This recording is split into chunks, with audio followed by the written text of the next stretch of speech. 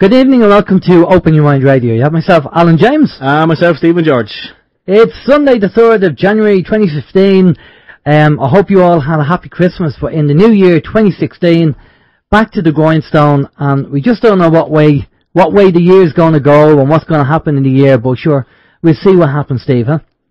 Yeah, look, we had an interesting year last year. Here in Ireland, 2015 was a very interesting year. In fact, most of the years since the crash in 2008 have been quite interesting. But 2015 definitely had its ups and downs, mostly downs. So I hope 2016 has a lot more ups than downs. Because, you know, we went through the mill. We definitely went through the ringer in 2015. So, you know, let's just power of positive thinking. I think so. Yeah. I think let's focus on 2016 and try and make it a better year. And the fact that your woman, Joan Borton, ended up in the drink anyway. Well, you're going to be telling us about that in a minute. Yes. First of all, we'll say we have our guest on tonight is a chap called Marc Stevens. Now, you know, we did a pre-record with Marc because Marc actually couldn't make the show tonight live. So we did a pre-record with him on Friday, and we were blown away by the information Marc had to say, and it's going to be very interesting, especially people who are into the law and the return to sender and jurisdiction and civil or criminal, all that kind of stuff. It's really good information from Marc. But before we do that, let's find out what the communication channels are. Yes, communication channels this evening are... The communication channels are email info@oymireland.com, by phone 046 927 1212, and you can also contact us direct through the OYM chat room. Yes, 046 927 1212 is the phone number. Again, that's going to be 00353 469 271212 if you're calling in from outside the Republic of Ireland. Unfortunately, if you do ring in this evening with a question for a guest, you're just going to have to hope that we already kind of maybe asked it, because as Alan said, it is a pre-record, so apologies for that. But yeah, you can also you can log on to the chat room there, oymradio.com. You will see the link for the chat room. Say hi to everyone who's already logged in and wish them a very happy new year. You can also check out People's Internet Radio as well. We're going to be on there too, monitoring the chat room there as well. And a very happy new year to everyone in there. What else we got? We have the TuneIn Radio Link app for your Android and your smart devices and your iPhones and your iPads and all these sort of fancy schmancy devices. You can go on to the TuneIn Radio Link. Not the TuneIn Radio Link, the Google Play Store or the Apple iPhone Store or whatever you call it. I don't know. I don't have an iPhone, so I don't know where you get them from, but the app is in there anyway, so you can get us on that. We also have the YouTube channel as well. We have a lot of videos up there and podcasts. And Facebook, the anti-social media. We're still on Facebook, despite I watched an interesting video the other day in relation to Facebook telling you why you should get the hell off it. But anyway, we're still on it there for your questions and your comments and your videos and your links and everything else. Although it's social media, and a lot of people tell us about Facebook, and we all know about it, but it's a necessary evil because it's a good way to communicate and get information out there. You just have to be careful. Right, Steve, you want to tell us about Joan and what happened, Joni? Yes, iPhone. I tell you, I hope her iPhone wasn't in her pocket. Yeah, anyone who's been kind of watching the news would have seen that there's a lot of flooding going on. Personally speaking, I've been just saying to people, oh yeah, climate control, weather modification, oh yeah, sure, should we know all about it? And people are looking at me, what are you talking about? I'm going, yeah, all the flooding, you hardly think that's Mother Nature. God, if it is, she must be really peed off with us. I said, no, that's man-made as far as I'm concerned anyway. But yeah, there's a lot of flooding going on in the UK, and we've had some floods here in Ireland. I have to say, the flooding in Ireland hasn't been as bad as the UK. But we've had our own little things to deal with, and there has been some flooding in certain parts of Ireland. And people were saying about the government, especially the Taoiseach and the Kenny, that he should be going out and visiting these places and reassuring the people that he's going to do something about it. Although what he could do about it, I genuinely don't know. But Joan Borton was sent out, and she had a Titanic experience this week. She wasn't hit by an iceberg, but she did get that sinking feeling, and it's not just about her party, although I think they are sinking as well. But yeah, she was in a little boat, and herself and another lady were in a little boat, and it was getting pulled along in one of the flood places that had been flooded by a farmer or some local anyway. I think it was up to his, maybe between his knees and his waist, so not very high. And Joan and the other woman just fell out the boat.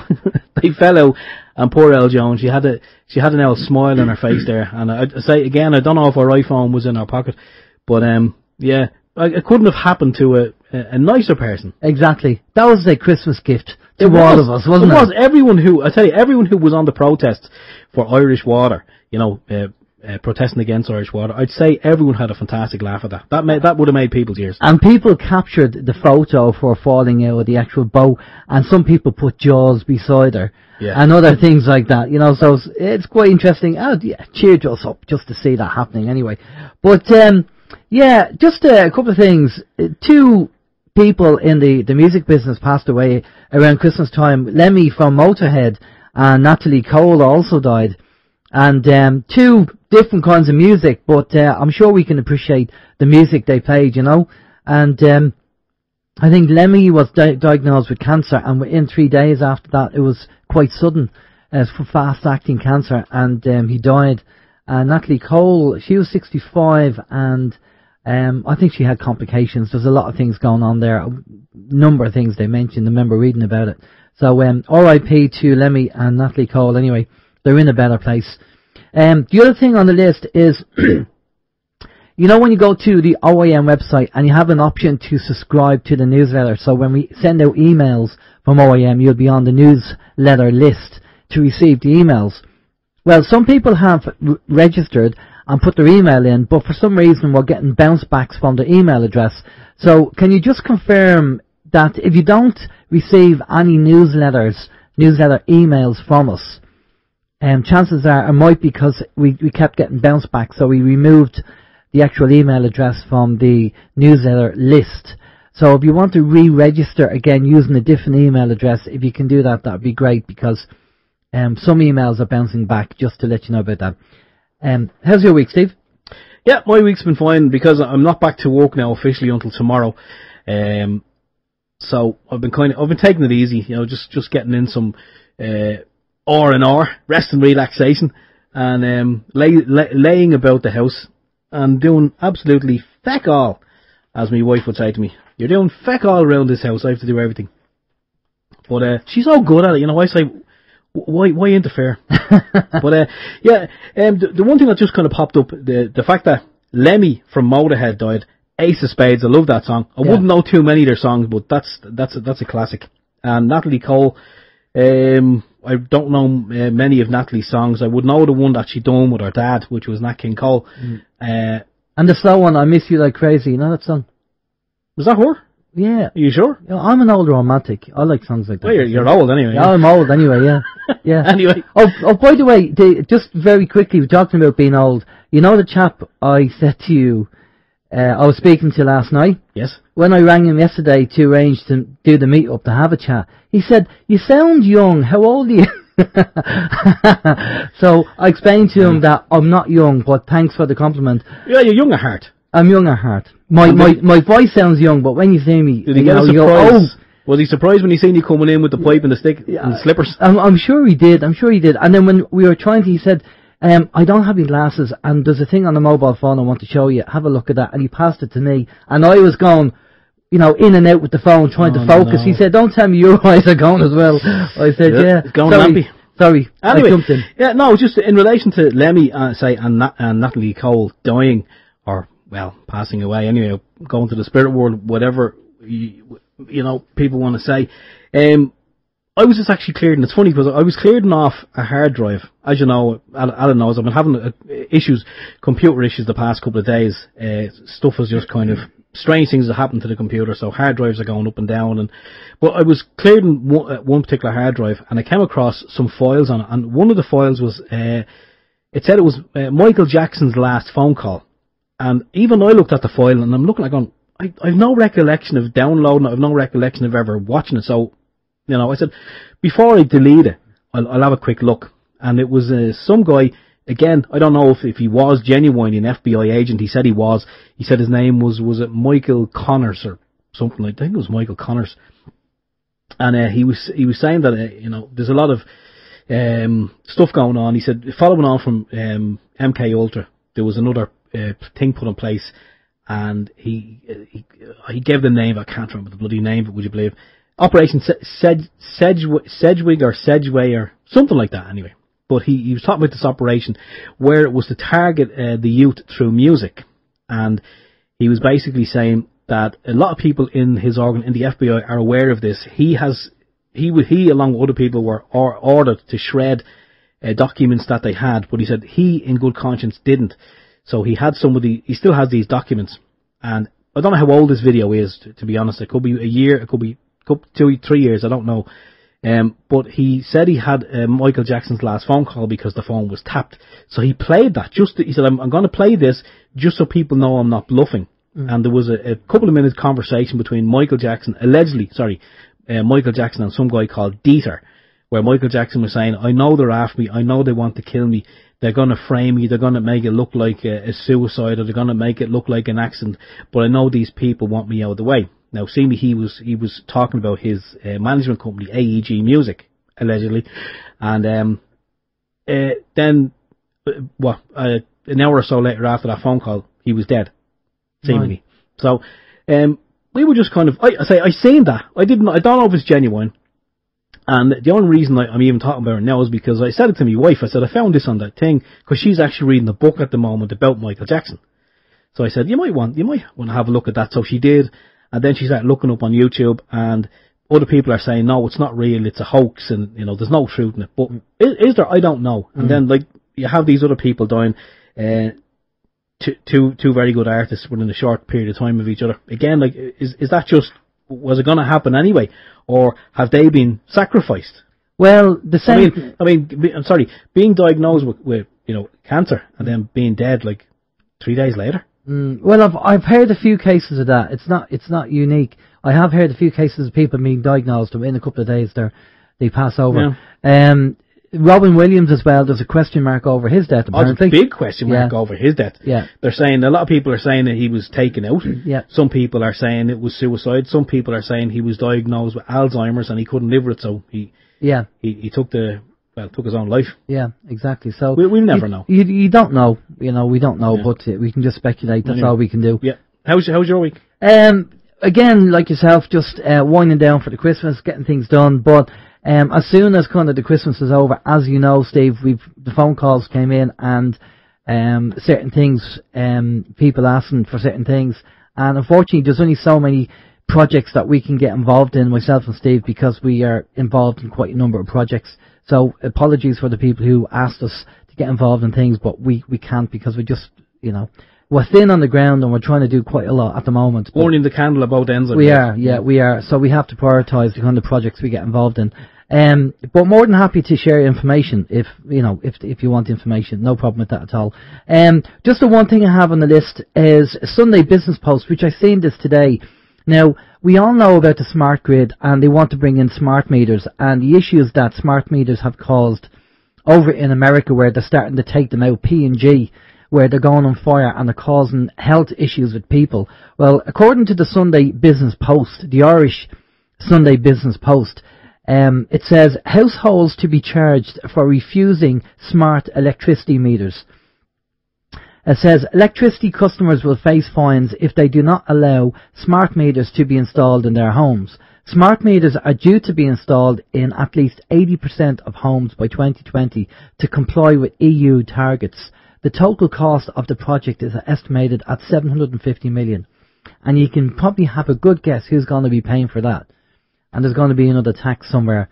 So, based on this fact where they're saying that we're going to be charged for refusing electricity meters, well, having Mark on the show will kind of hopefully clarify a few things, because let's talk about jurisdiction first and foremost. And where's the contract? I suppose you could argue that point as well.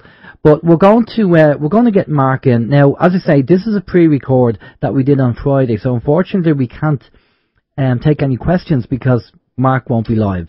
But it was a very good interview, I have to say. Great information that we shared with Mark and what Mark was saying. Really enjoyed the interview with Mark. And we were trying to think of the questions that people would ask So we apologise if we didn't get all the questions or think of everything, but we will arrange to have Marc on the show again, maybe in a couple of months' time, and we'll try and get him on live if we can, because this stuff is very important. But okay, so we're going to put Marc on now, and then we'll see you on the far side of the interview. We'd like to introduce Marc Stevens. Marc has been involved with the legal side of things for a number of years, and I've watched a few of his videos, and his videos are very, very good regarding the information and the legal side of things and where we stand legally. And there's a number of questions that we have for Marc that we want to touch base with him on, so it's going to be great to have a chat with him about that. Good evening, Marc. How are you doing? I'm doing well. Thanks, guys. Listen, Marc, thanks a lot for coming on. Much appreciated. I know there's probably a lot of people out there who know you, but for people who don't know you, can you give us a rough bio on your background and what you've been involved in, and then we'll take it from there?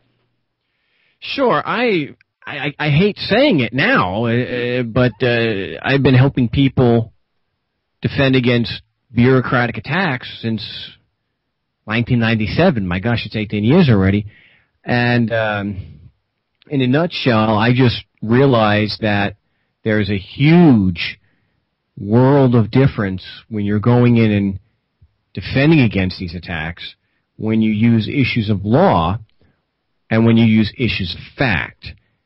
And I noticed that if you use issues of law, when you raise your own opinion, something that's, of course, subjective and may not be based on evidence, if that does not coincide with what the man in the robe or the tax agent believes, they're just going to deny it. And they're going to be able to look at thousands of their buddies who have, in the courts, who have ruled, against you or against your argument. And I noticed that the burden of proof and the effectiveness of taking just issues of fact and questioning them based on their arguments, I noticed that I was a lot more effective, and my burden of proof, if I had to appeal it, was far less. And so what I was doing was, from an anarchist or voluntarist standpoint, I was collaterally attacking, just challenging, it's all it means in the legalese. I was challenging the foundational arguments that they were using, because I had already come to an understanding that the evidence had told me that there was no state, there were no citizens, and that their laws, their political rules, there was no evidence that they applied to anybody. When I started doing that, we had a lot more success. And then I was able to, after the book, then I started working with people outside of the United States and outside of North America. So we've had success in Europe and Australia and New Zealand. And if you go to markstevens.net, you guys can see documentation that we finally have a success story out of Ireland. Okay, and do you want to tell us about that? It wasn't a government attack. It was I believe it was a credit. It was a situation with credit. And I've been able to have a lot of success helping people that way also in North America. Because you guys are probably aware that the credit system, the banking system, just creates, credit. It's not money. That's it's right. Used as money. Yeah.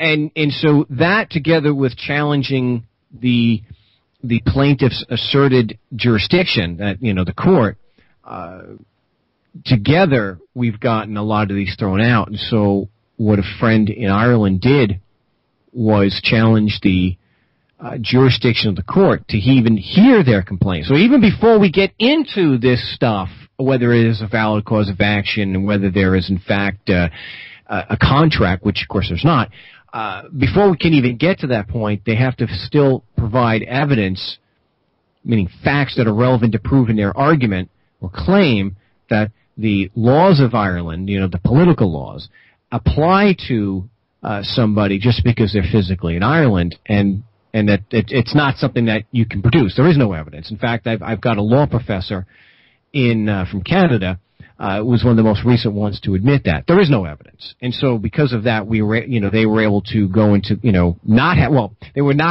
didn't have to go into the Irish court other than to file the paperwork that the plaintiff's attorney could not overcome and provide any evidence. Excellent. Well, we're going to start off there because here's the big question. And this is the thing that we're all kind of looking into and asking questions about. And it's this issue of being a citizen and you being sovereign to the country. Now, one of the politicians I sent an email to, because I had a question, and I said to him, when did I become a citizen? When did I agree to the laws of the land? Okay, so we talk about this social contract, and everybody says that, right, when you're born, your parents go off and they will register your birth, and it's that registration is the social contract, and that's when you become a citizen. And then when you become 18, this is in Ireland, by the way, when you become 18, the government will say, oh, you should register because then you'll be able to vote, blah-de-blah-de-blah. So people go off and register because they know that that contract is null and void because that person is now an adult and they have to re-register, so re-sign up to this social contract. This is what we are thinking it is. We haven't had it confirmed yet. So basically, by doing this registration process, now we do know that any contract that's not fully transparent is null and void anyway. So if the government are saying that, oh, well, you registered, so you agreed to it, well, if you haven't told us exactly what we're signing up to, then it's actually null and void. So what we want to try and establish first and foremost, and I totally agree with you on jurisdiction, is that, because we have common law over here, and I'm trying to establish and trying to find out where is the social contract that says the laws of the land, the laws that the government are bringing in, because Ireland now, since today, I think in the last couple of weeks, they brought in something like 14 new laws or 14 new bills, Steve. That's right, yeah. I think it's 18. 18, yeah. Okay. And it's just getting ridiculous now. It really is with all the laws that they're bringing in. Really unbelievable. So before we go down any rabbit hole, I'd like to try and establish with you, Mark, your understanding and are we on the right, thought process regarding citizenship and registration? I would have to say no. Okay. The evidence absolutely does not bear that out, and I'll point out that obviously the Irish government, which is just men and women, they're not as violent as someone like Cromwell. That's a given. They're violent nonetheless. Yeah. And Cromwell wasn't trying to contract with the Irish. That's and I see it as just a difference of degree. Whether if violence is in the picture, then it nullifies everything.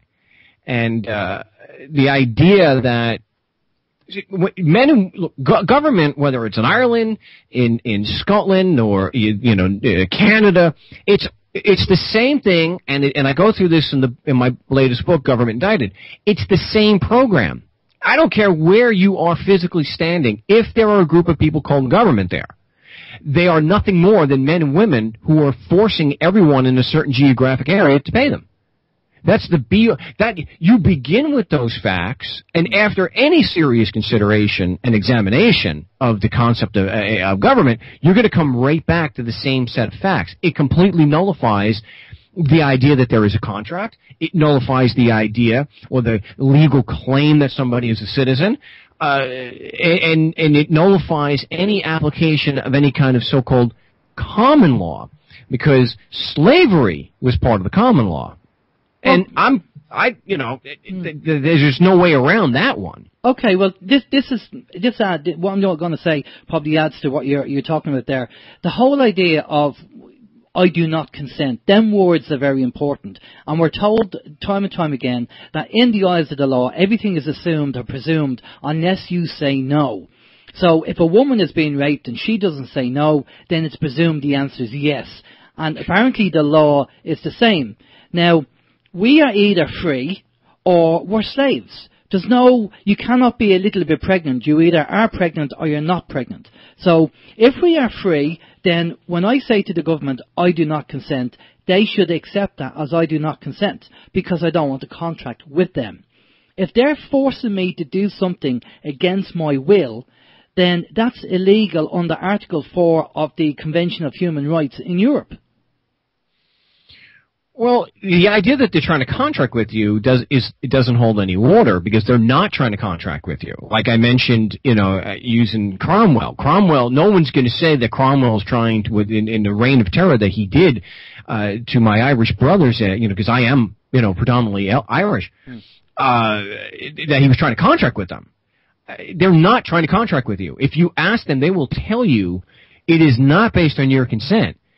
Their entire basis of jurisdiction, whether it's for taxation or council tax, things like that, has nothing to do with your consent, one way or the other. The entire basis of their attacks against you, whether it's a minor attack or a big one, is based on the political claim that if you are physically in Ireland, our laws apply to you. That's it. That's it. They use that as a basis to negate the violence that they are using against you. It's not violence, mate, because we have the law on our side. I've had them tell me point blank. Suzanne Small is the head of the legal department for a tax agency in California. It's not threat, duress, and coercion when we, the government, do it. Right, okay. Which is, well, I can't agree with that. Violence is violence and threats are threats, regardless of who does it. Well, absolutely, and it's the double standard that people allow for people called government, that if they apply the same principles of right and wrong, like do no harm, aggression is wrong, simple things like that, if they did apply that to those called government, they'd be horrified. Horrified. The Irish, so the history of the Irish people for the last, 800 years or so is to get out under the yoke of these English bastards in London. Okay, well, there's enough information out there in our history and information that people have gathered to say that we actually never got out from UK rule. We got home rule. So we got the permission to run the country under our own government, but it's still controlled by the UK. Well, yeah, right. And it all comes down to the same false premise that certain people are allowed and have the right to use coercion to get people to pay them. And that basic principles of right and wrong don't apply if you call yourself a government. Well, how come this is not armed robbery? You're threatening to take not only me away, but all my property if I don't pay you. Yeah. How is it? We've got this common law, we've got this law, and we, even though it's factually identical to armed robbery, if one of the plebes, was to do it, the law says that we can do it. It's BS. It's complete nonsense. And so that completely negates the idea that anyone's a citizen and that there's a state at all. And those set of facts that they force us to pay, that completely destroys any claim that there's a government. And because the idea that you're a citizen, and this goes back to the common law, this goes back over 1,000 years, that if you are in the realm, then you are supposedly entitled to the king's protection. And in return for the king's protection, you have allegiance to follow his rules, called laws. Well, that's complete nonsense. Absolute and complete and utter nonsense. Not only do these politicians openly agree and maintain for hundreds of years, there's no duty to protect you and I. The facts tell you that can't possibly be true, because how could some lunatic, some bloodthirsty animal living in London, how could he have any duty to protect you when all of his agents are forcing you to pay him? It's ridiculous. That's why, you look at the mafia. Are they actually morally and ethically, obligated to protect the people they're extorting? No, come on, definitely not. Mark, it's the same, isn't it, with the police force in the US of A? I know, like, you often see movies and stuff, and it says on the police car to protect and serve, and a lot of the citizens or the people who live in the country believe that it was to protect and serve the citizens, but it's not. It's to protect and serve the government, isn't it? Well, it's and to be more precise, it's to protect and serve. They are to protect and serve the political masters, the ones who are pulling the strings, because the cops are just, hired guns, literally. So if we look at this concept of a citizen is a member of the body politic owing a duty of allegiance in return for a duty of protection, that these are reciprocal obligations. This is really old stuff. It's been part of the common law and part of the U.S. and Canada for millennium. And the fact that they are forcing you to pay negates any idea, that or claim that there is a duty to protect and that there's a duty of allegiance. They are a criminal organization. And so because of those facts and that there are no citizens, there is no body politic. And because there's no body politic, there is no state. And if without a state, you have no government. So you have literally just men and women who are forcing us to pay them. They deserve absolutely no respect and deserve no compliance whatsoever. That's why they have to give themselves titles such as honorable or lord. Yeah.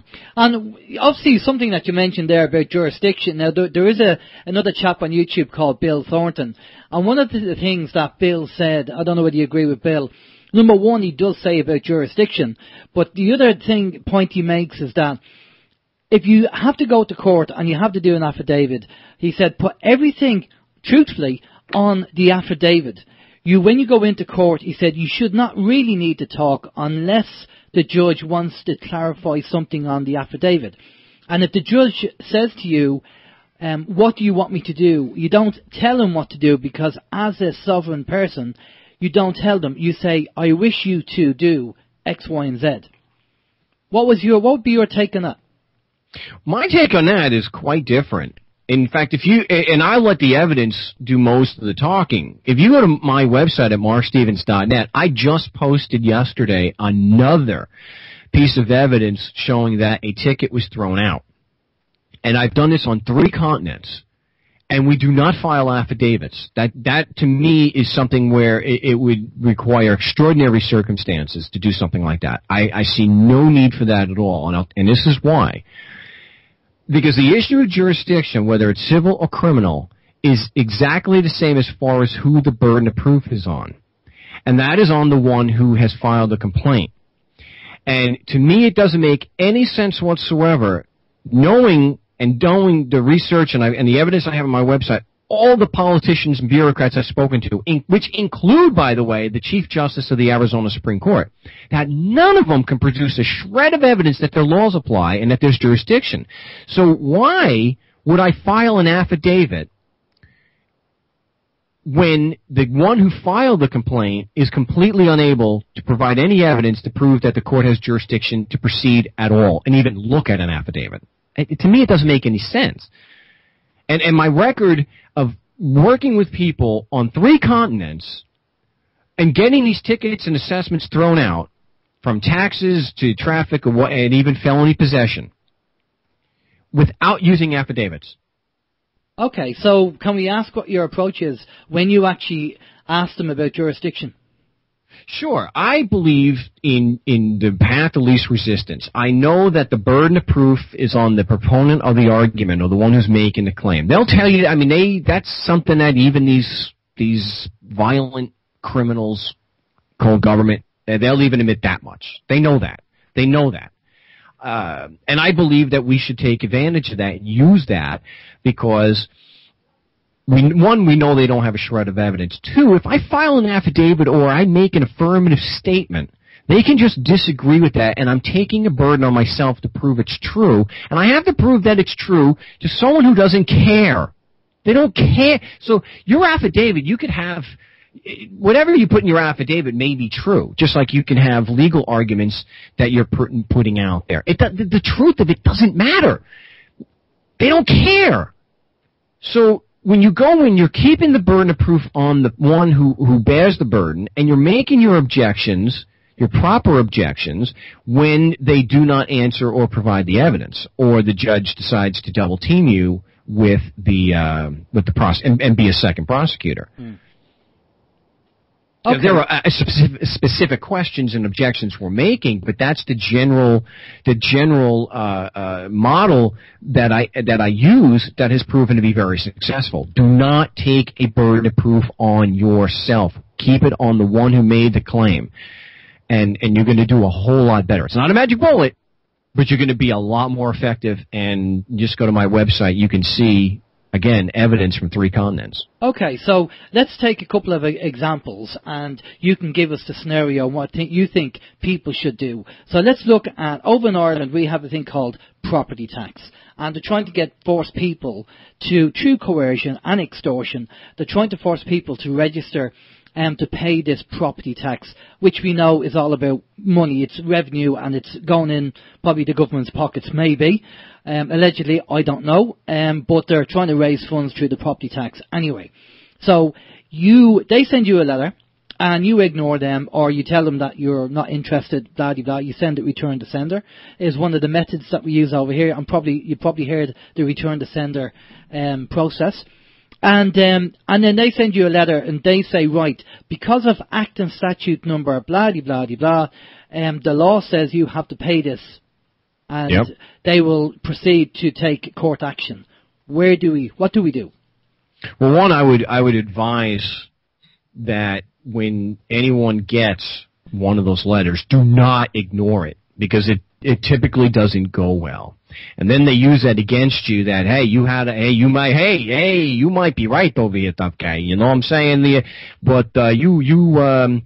Your time to contest this is come and gone, and now it's gone final. And when it's final, to them, it's as if the hand of Zeus or Odin wrote it. So it's bad.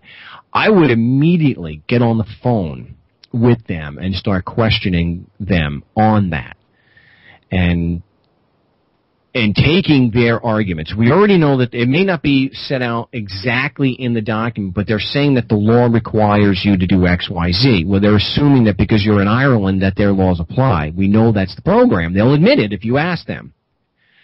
And so once they admit and say, look, are you saying that these laws apply to me because I'm physically in Ireland? Okay, all right. And then okay, great. Let me ask you a question. Do you have any actual proof that that's true? Evidence that would prove that just because I'm physically in Ireland, your laws apply to me. Right, okay. So this is a huge difference as opposed to ignoring it or putting in a legal argument, because now I can use the agent's own words against them. Hey, look, I'm willing to work with you guys in good faith and resolve this. This is what we're trying to do over here. They said that these laws apply to me because I'm physically in Ireland. I asked them could they prove that, and they couldn't. So now my position is, and again, we're going to be following up in writing, I can't. We need some evidence before this can be resolved. And so at the very least, like we've been able to do in England with EU taxes, is we can stop the computer process and keep it from escalating while they're getting with their legal department to try to figure out how to resolve this and get some facts to satisfy this crazy guy from Long Island. Okay, so this goes back to jurisdiction. Now, one of the things that you said there is very important, and we always say as well, any documentation you get in the post, whether it's from credit cards or government or whatever, you never ever ignore it. You at least put a sticker on it and return the sender and send it back to them, and say you don't want a contract with them, you don't have an international treaty with them. They're the stickers that we get people to do. It's very, very, there you go. Thanks, Steve. Steve's just giving me the sticker there. So anytime paperwork comes in, we had a chap on the radio show a couple of years ago called Marcus McEwen, who wrote a great book called How the Banks Are Screwing You and What You Can Do About It. And Marcus said on the show exactly what you said, Mark. He said, do not ignore the letters.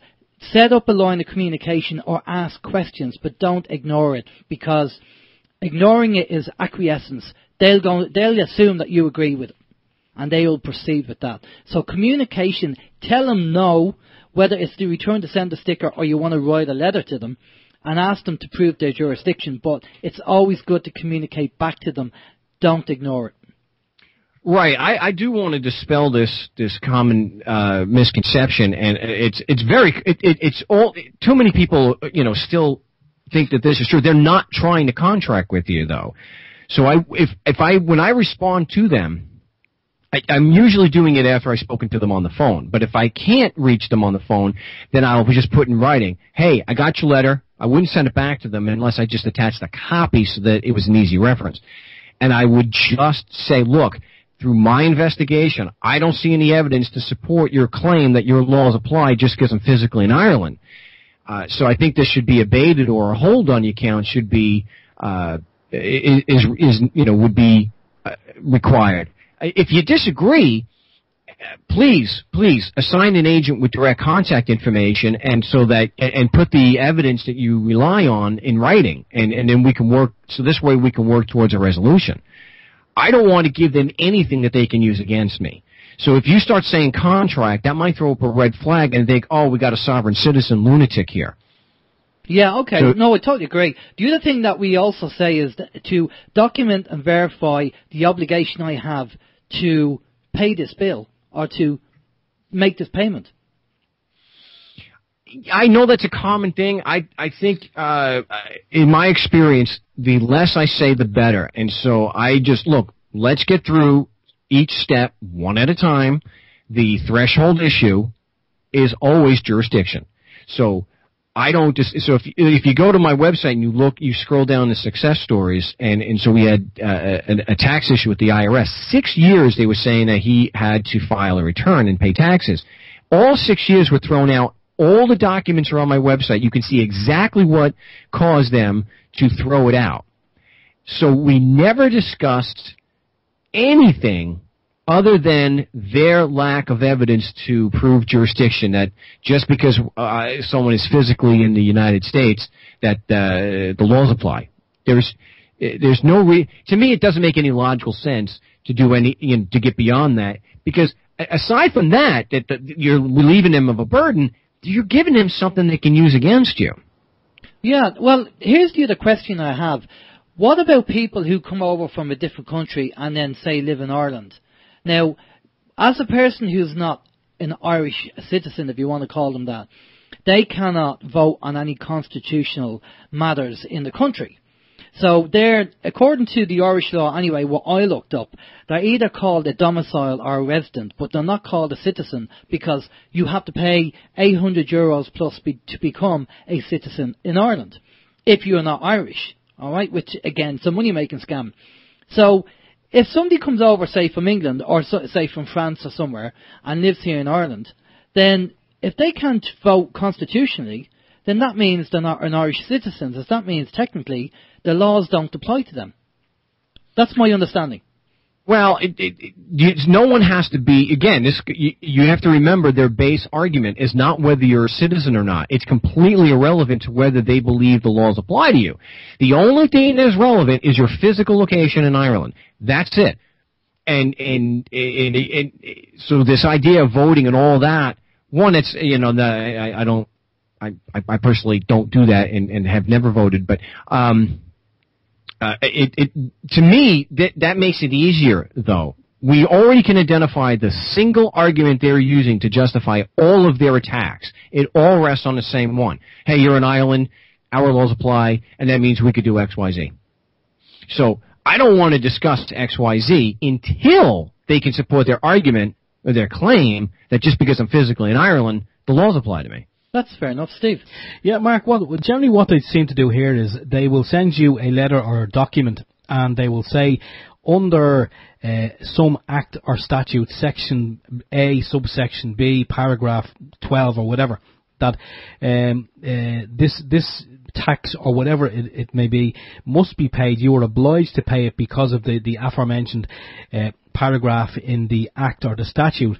Now, if I'm understanding you correctly, what we used to do was we used to kind of do the return to sender, and what you're saying is that's kind of it may work, or it may not work. But what you seem to be saying is that we should just question the absolute act and statute that they've mentioned and just say, okay, you've hit me with this, so you're saying under this act that I am obliged to do X, Y, and Z.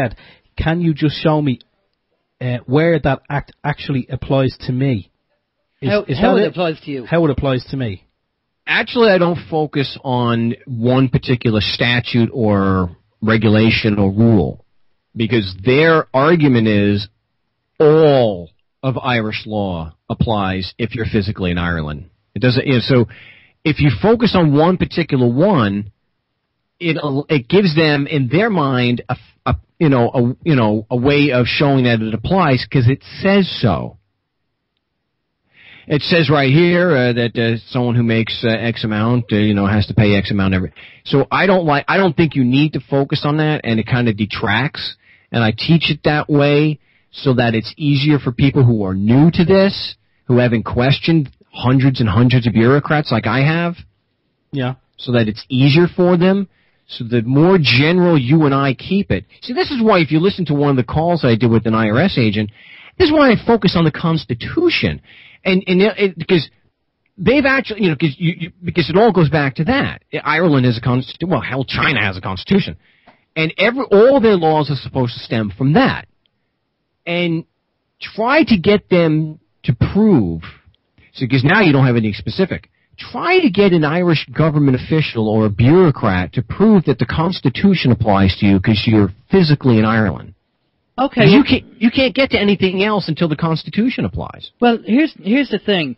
We do have this property charge, and we know a chap, was it down in Kerry Save Cork, where he used the Constitution.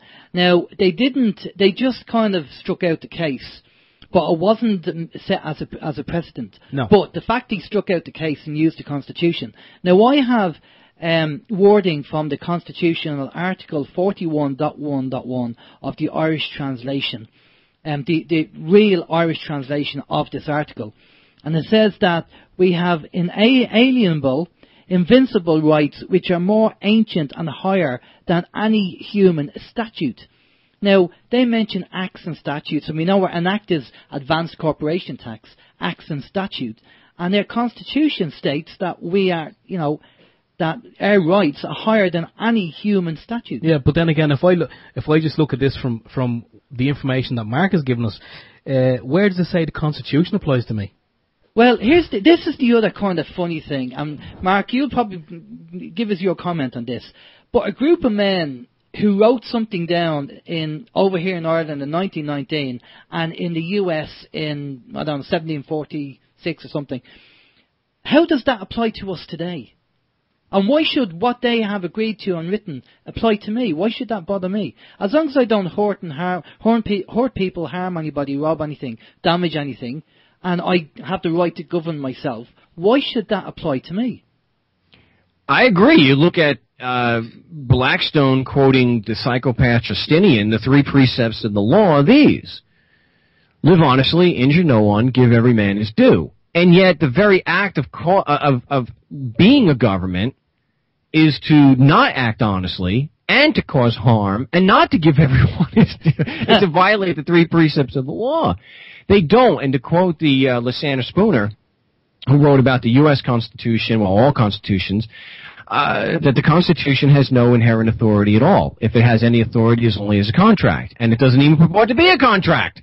Even if it was a contract, written, it only bound those who signed it in a way to, bind themselves to it. And nobody did. And even if they did, I'm paraphrasing, even if they did, they're all dead. So people look at me like I'm some kind of extremist. Oh, you're some anti-government nut job. You're delusional. Like, delusional? Let me give you an example of what you believe there, tough guy.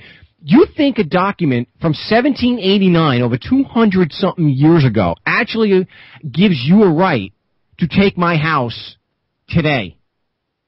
Okay? So if we're gonna talk delusional, let's look at both sides. Okay? So I think Steve, what you were bringing out is that, it doesn't matter what the Constitution says, because one, there's no evidence that applies to anybody today anyway. And what you'd be doing is making a legal argument that they can just overcome by saying, well, yes, the Constitution says that, but the Constitution wasn't a suicide pact for the government. It obviously allows for common sense regulation to promote the public welfare. You can't do that when you have a lack of evidence that's being thrown in your face. Yeah. I mean, looking at it logically is quite, it's quite straightforward. It makes common sense. Show me that these laws apply to me. Show me that information, and then let's go from there. But they can't do that. They're just making an assumption that them laws apply because we're in the country. Because your physical location. Yeah, yes, exactly. Your physical location. Now, another thing that you said on one of your shows, and I want you to mention these three things in court. Now, over here, there's different arguments as to what you should say to a judge in court. And one of them is to say, if you're brought in, is this civil or criminal? Sometimes the judges might get upset with that, and in a case down in a local courthouse, the guy was taken away, and he probably had he was roughed up a bit, and then he came back, and when he came back into court, he had his top off. He was bare-chested, so they roughed him up a bit. And then he said the same thing again, and he said contempt of court, and I think he went away for a week or two. He was locked up for a week or two. And so maybe that works in some courts with some judges, maybe it doesn't. But you didn't take that approach. There's three things that you said that you go up and say to the judge. And the first one was, am I going to get a fair hearing, Judge? Do you want to go through the three of them? Do you remember what you said? Oh, yeah, I remember. I kind of changed things up a bit and tend not to do that unless there is a problem where the judge is prosecuting you.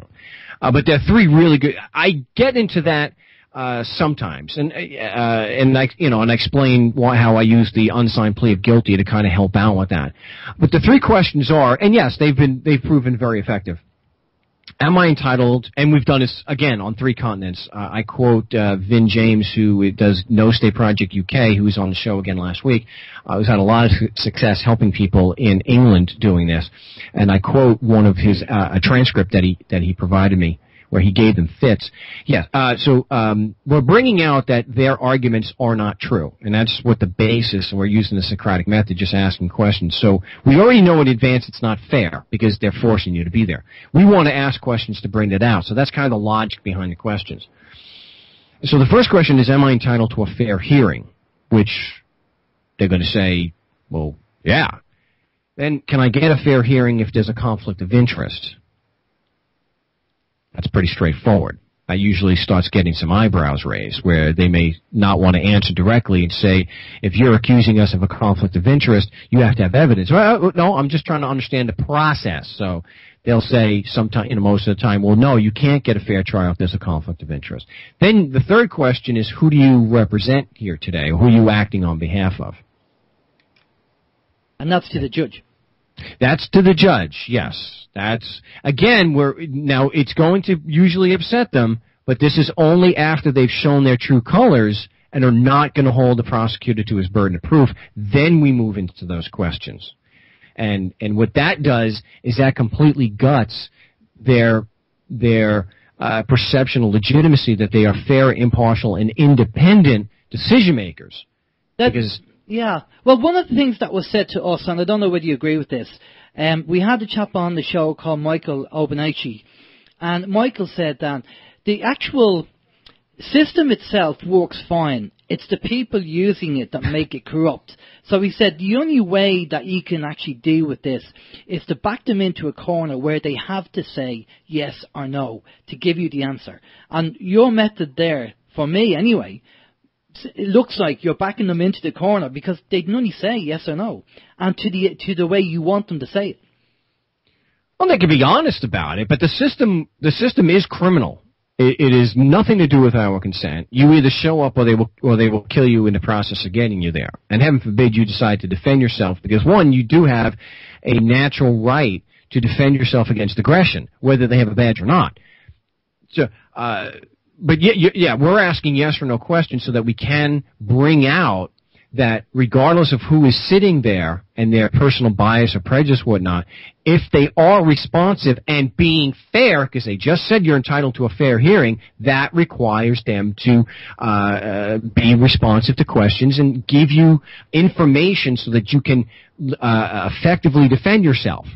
And no, you don't need to go hire a lawyer to explain it to you. no, they have the burden of explaining to you so that you can properly defend yourself. And so in England and some other places, like in England, well, in particular in England, they've tried to claim to be independent of the Crown. Excuse me, this is where James, got someone, pretty perturbed. Vin James in England. We don't say there's a conflict of interest. We say, please explain to me how you can have or be acting on behalf of the Crown pursuant to your own oath of office and be independent at the same time. Please explain that to me. I may be American, but I'm not that stupid. It sounds like, again, they're saying they're a little bit pregnant. You either are or you aren't. Yeah, you can't be somewhat independent. You either are, so you're right. You're absolutely right. And that's where sometimes they'll say, I'm not representing or acting on anyone's behalf. I'm the judge. And again, we're just going to use the Socratic method and question him on it. We're not going to say, that's ridiculous. You're running your own personal court here. You say the same thing in the form of a question so that the burden stays on them. Excuse me, or objection, I'm a little concerned here. You're not acting on anyone's behalf? You're running your own court?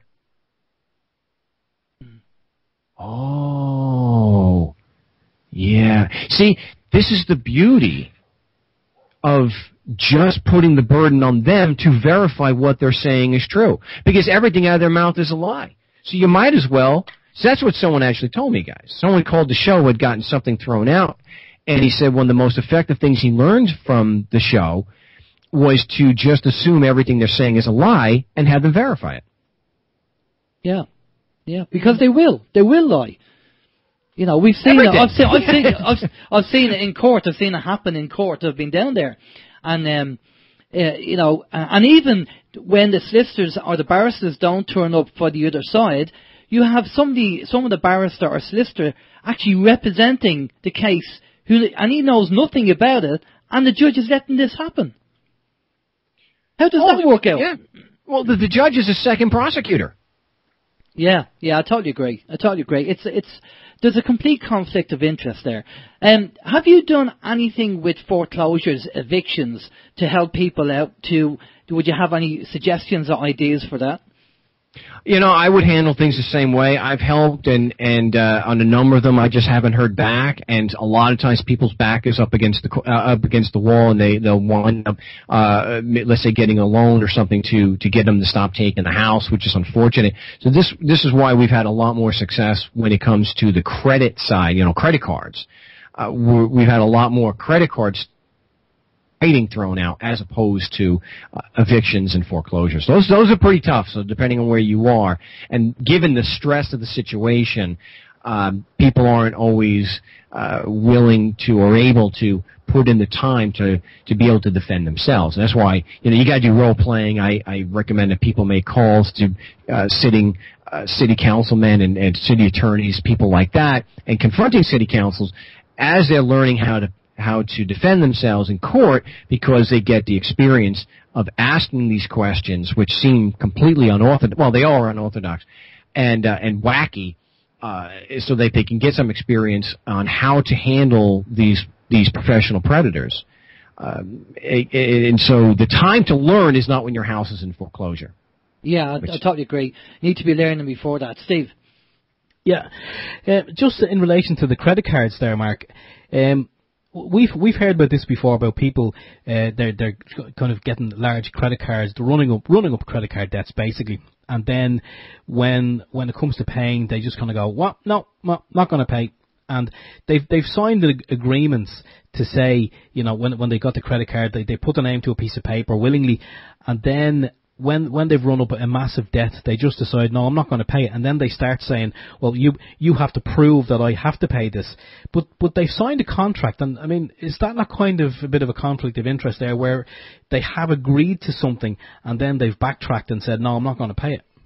Well, I think the problem comes in if you know in advance that they are not loaning you money. If you know in advance that they're creating the credit and monetizing your signature and using your signature to create the credit and then give it back to you and then give it to you and call it a loan, then there's a problem because you're going into it knowing it's a fraud. So I have a problem with people doing that. I'm not saying, I won't go so far as to say that they're being bad people or that it's immoral, but there is a gray area there. But if you've gone into a credit card situation and you, after the fact, found out that, hey, they just monetized my signature and the only reason why everyone isn't doing this is because there's men with guns that will put you in jail or prison because if you and I were to do something like that, then yeah, you're fully in a moral, ethical position, I believe, to tell them to stick it. Show me, because it's not a contract, because they didn't give you full disclosure. And if they don't give you full disclosure, you don't have a meeting of the minds, and without a meeting of the minds, you're not agreeing to the same thing. So there really isn't a contract. And can show where on the website, the Michael Scott Law Firm, which is a notorious Texas law firm for going after people on credit card charges. And they not only did they not deny that was true, that it was created with the signature, they actually told the judge, we don't have to produce evidence at this stage, which the judge said, yeah, you kind of do, and threw it out, and we have the documentation to prove that on the website. And would that happen now on a regular basis? I don't. Well, the people that come to me, but I'll say 99% of the people that come to me are coming to me for taxes and traffic stuff, where it's a government attack. Yeah. I don't have that many people in the grand scheme of things that have come to me with credit card stuff like that. I just don't get, but the ones that do come to me and most of them have resolved in their favor and have been thrown out, which is pretty nice, because there is no evidence of jurisdiction, and two, there's no evidence of a contract. Yeah, you're actually giving me some great information here for use in a kind of a personal thing that I have going on. We have over here in Ireland. I'm not sure if you guys have it over there in the States, where if you buy a TV set, then you're required to purchase a TV license to enable not to enable you to watch the TV, but just to have it in your possession. And over here, what to do is, the Post Office, the Department of Post and Telegraph, they operate the TV license scam, as we call it, where all money is collected, which amounts to €160 per year. I think it's with the exchange rate, it's probably the same in dollars. So it'll be about €160 per annum for this TV license, and it goes, all the money goes straight to the national broadcaster, which would be, in our case, RTE, the mouthpiece for the government, as we like to call them. And I'm actually involved in a thing here at the moment where I decided in 2012 that, I wasn't going to participate in this scam anymore when I woke up to it. So I just kept returning the letters, return to sender. And then I got one in there about maybe a month ago, threatening that they were going to obtain a search warrant to access my premises to see if I had an unlicensed TV set. Right. You'd swear it was an unlicensed weapon of some description. But what I would generally do with that, I would just return to sender, because that's all we've really known, and up to this point in time, because we alleged that it was all about contract, and they needed your name and your signature to actually contract with you. But now, based on what you're saying to me, when the next letter comes in the door, I'm just going to write it. I'm going to either ring them or write to them and ask them exactly as you're saying about these laws, and how can they send me some information to say how it actually applies to me. Because I'm actually looking at it now based on what you're saying, with kind of from a different angle. And, can I interject as well? Mark, something that you should also know, RTE, which is the Irish television station over here, is a semi-state body. So half of it is owned by the government and half is a private company that has shareholders. Alright? So it's not fully government, it's only half government. So they're the propaganda station over here in Ireland. Okay? But the fact that they want us to pay a TV license because we have a TV, and then they might bring out another law that says, right, you have toilet rolls. You have to have a toilet roll license. No, but they could bring out one for a microwave. This is the one I've been using, because they can come along and say, well, microwaves are dangerous. So, you have to have a license and you have to have it checked once a year. Yeah, exactly. They could just do something like that. Now, or like in England, because it's supporting the BBC. Yeah. the media, and you know that's probably why that some of the basis that they have for that is to pay for the media. That is. So let me just ask you real quick, and we'll get back. And is Vincent Brown supported by this tax? I mean, is his show on a network? I mean, no.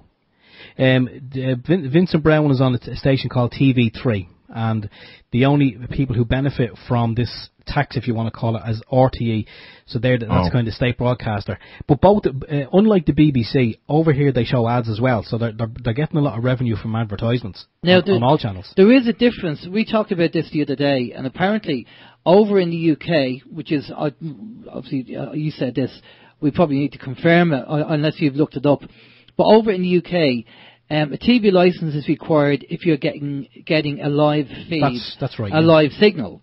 But over here, you're saying that a TV license is required if you have a TV. That's correct. Jeez, I would be happy to make some calls with you to these people and start making a record and question them on the evidence that they're supposed to have to prove that their laws apply, and then to be able to establish that there's any kind of jurisdiction.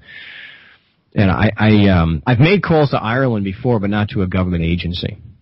Yeah, well, I think you'd speak to Steve on that one. But we do have something over here as well, which is quite key in court, and it's something called a Gary Doyle order. And basically it was obviously a case that set a precedent, which means that if you request a Gary Doyle order, they have to be fully transparent and give you all the information they have. So if you are going to court, the first thing you do if you ask for a Gary Doyle order is they're going to have to give you all the information they have to prove that they have the evidence to prosecute you or bring you to court in the first place. That's pretty nice. You know, we've had a lot of things thrown out in England and also in Canada because a lot of judges or magistrates are pretty good about having which like the pretrial conference that we have here, but it would be status conference. What? I'm drawing a blank. Something conference. We've used that in the past because it's like a pretrial procedure. I'm drawing a blank on the type of conference that it is. It's killing me, but it'll come to me. We've actually had, not only have we had tickets thrown out in England, doing that by keeping the burden of proof on the prosecutor, not letting it get to trial, but we've had costs awarded. I think someone had something like £1,200 in costs awarded against the prosecution. Fantastic. Do you want to say something, Steve? Yeah, just in relation to tickets now, traffic violations and stuff like that. Over here, if a guard or a police officer alleges that you've broken the law or fractured the law or whatever, and they write you a ticket, and let's just say it goes to court, or you don't pay over here, you can either pay a fine for a speeding fine, or you can contest it and it goes to court, and you get points on your license. Let's say you got 2 points on your license, and if you go to court, sorry, let me rephrase that. If you get a speeding ticket over here, you'll get a fine of X amount of euros. You'll also get two penalty points on your license. If you go to court and contest it and lose the case, the fine increases, as does the penalty points. It goes from 2 points to 4 points. Now, what some people are doing is, what some people should do, based on my understanding of what you're saying, is they should basically go in and say that, again, prove to me where any of these laws or anything apply to me. However, over here, what they will say to you is, well, when you registered your vehicle and you got a driving license and you signed for your driving license, you agreed to all, you agreed to basically all the laws, the Motor Traffic Acts. So, I mean, so that's kind of, there's no way kind of out of that, is there? Of course there is. That's a very common one that they will pull out. And it's really easy to get around that. And you say, again, we just want to ask questions. Okay, so let me see if I understand you correctly. You're telling me I made a voluntary choice to get this, that I could have just traveled around without any registration or license? Well, then they'd say that would be illegal and against the law. There you go. So what you're saying to me is I had to sign up for this. Well, yes, it's compulsory. So, all right, let me see if I understand you correctly. I did something that was compulsory, and you're trying to use that against me to support your claim that your laws apply to me. So I did something to avoid it falls apart. So you forced me to do this. So I've even asked them, is it really your position that your laws apply to me because you literally forced me to do X, Y, Z? And do you, and my other question to you is that, do you really think that that's fair? I've never really had too many of them that fought really hard under those certain, when you question them that way, because I see how ridiculous it is. Every instance that I can remember in court, they've backed off of that real fast. We even had them where they tried to claim that somebody was a resident because he had a library card. Library card? What are you talking about? Well, he's got all these cases that he cited. Where did he get them? He had to go to a library. Well, here's the understanding of what we believe. The whole registration process, when they want you to, they want to get your consent or this so-called contract. So, and I've seen it with the property tax, where they will use coercion or extortion in the words on the piece of paper. They say, you better sign up, you better register, you better do this, or you're going to be in big trouble, right? Yeah. So that's coercion, right? So the same with the likes of driving licenses and everything. So the whole idea, or the whole understanding that we have with this is that, so people get scared, they sign up and register, and then now the contract has been created. But at the end of the day, if the contract is not fully transparent, then it's null and void anyway. Because there's no meeting of the minds. They haven't told you exactly what you're signing up to. Well, and the fact that you're being forced, that negates the whole thing right there. Exactly. We actually had that happen in the middle of at a hearing where a police officer was being questioned, and I was on the phone. I could hear this, and I was participating. And he claimed after because he initially didn't want to answer the question. What evidence do you have that your laws apply to me just because I'm physically in California?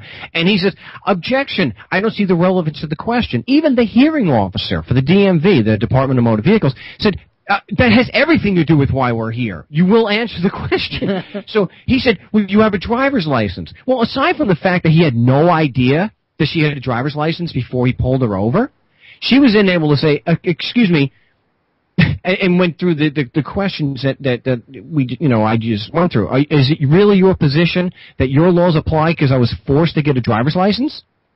And and then he had to admit, well, no, I don't think you were forced to get the driver's license. What if I traveled around in my automobile without a license? What would you do? Well, you could go to jail. There you go. That's it. I mean, they're caught either way. That's beautiful.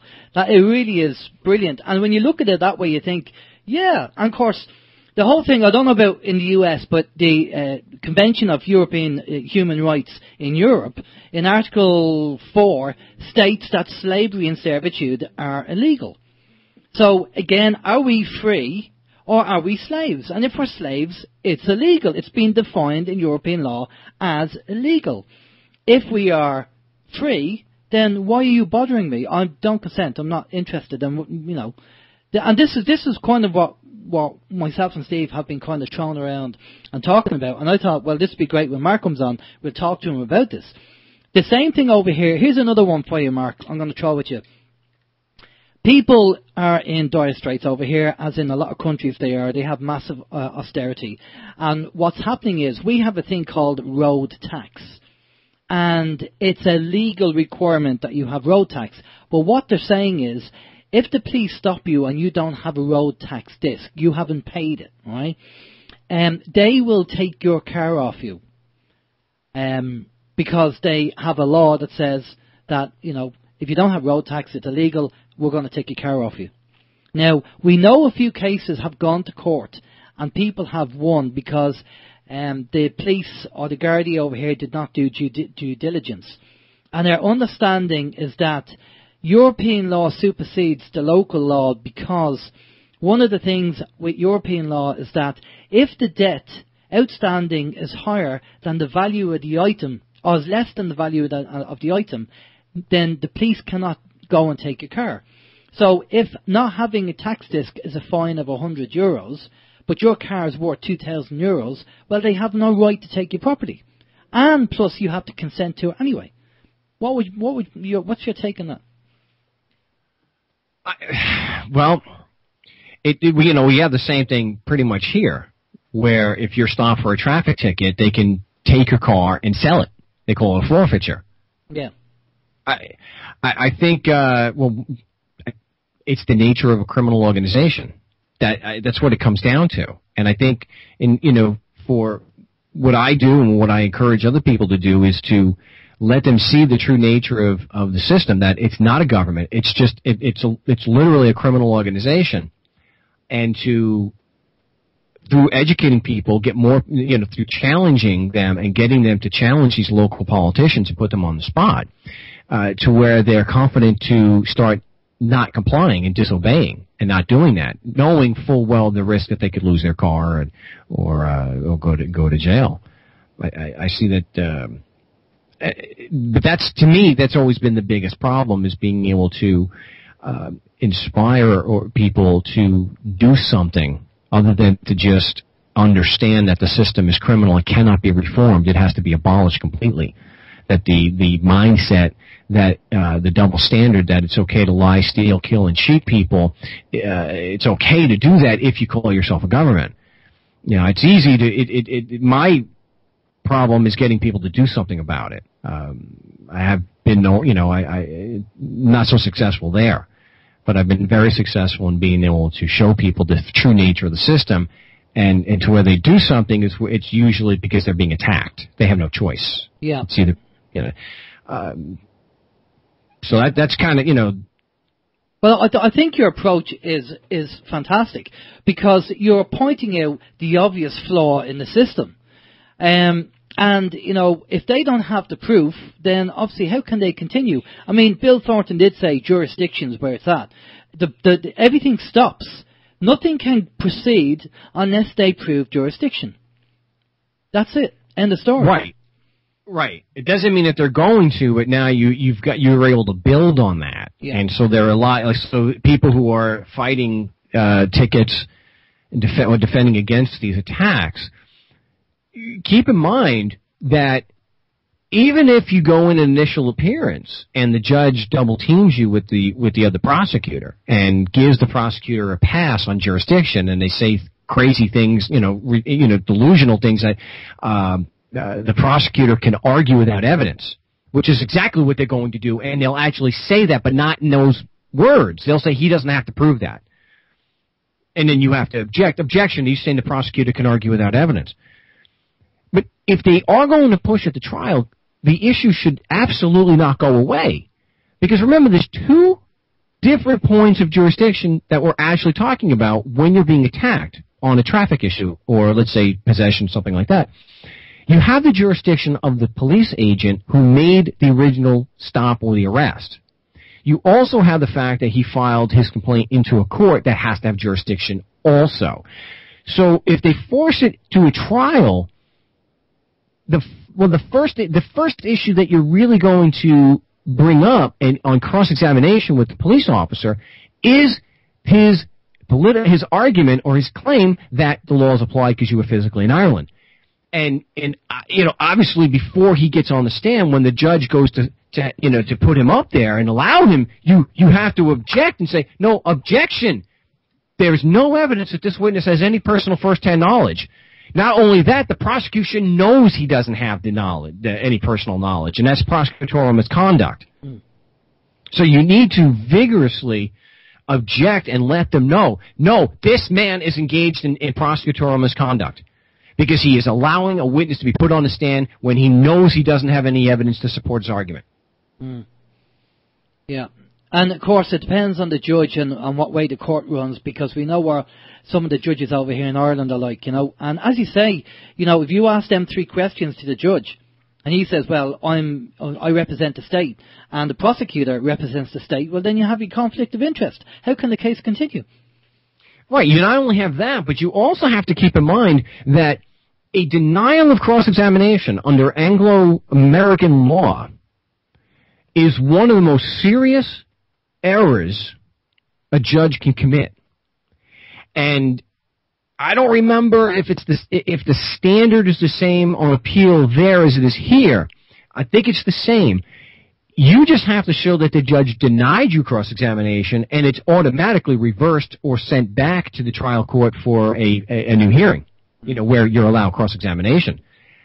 I know from personal experience, and then also from people reporting to me on 3 continents, when you start raising that issue on cross-examination, and you ask them, did you determine that on your own, that just because I was physically in Ireland, that the Irish laws apply and you have jurisdiction, you did that yourself, right? You didn't call your attorney? You didn't call the judge? Okay, you did it yourself. When you then ask him for the evidence to prove that that's true, wham, that's it. Your cross-examination is over. Yeah. And even if it's not ended right there, guys, the prosecutor will impeach his own witness and say, objection, calls for legal conclusion, the witness is not qualified to testify. Now you've got a situation where the only witness against you, which is a cop, is being declared incompetent. If he is not competent or qualified to give legal determinations such as, Alan broke the law, I saw him, that's a legal conclusion. It's not a statement of fact. And now his own attorney and the judge, his second attorney, is saying he's not qualified to do that. They're impeaching the witness. Now, that doesn't mean, and we've been able to do that every time, but that doesn't mean they're going to do the right thing. However, more often than not, they do throw it out. Yeah, no, I think it's important, and people need to start learning this stuff, the way it is, and to get more into understanding the law to help themselves. Now, I know I'm just watching the clock as well, but can you touch base briefly on, we talked about kind of foreclosures and evictions, so I want to kind of touch base on securitization and tax, and just what your experiences are with both. My experience, I missed part, with what tax? With just income tax. Oh, just the income tax, I'm sorry. Oh, wow. Yeah, I've got a lot of personal experience with tax agents on income tax, whether it's the United States or Canada. Those are the 2 areas that I have probably 90% of my experience directly with agents is the United States and Canada. To me, it's extortion. It's armed robbery. And people only pay under threat, duress, and coercion. You either pay or you go to jail. And I run it the same way as a traffic. I mean, I've got quite a few called shames that I have on my website, and actual documents that people can get. And if they're not too confident, they don't want, I'm still available to do consultations, so I'm more than happy to help with that. We just strike at the root. I like we've already mentioned, when it comes to one of those attacks, get it from the first form letter. In fact, this past year, when we've got it from the very first form letter, hey, where's your tax return?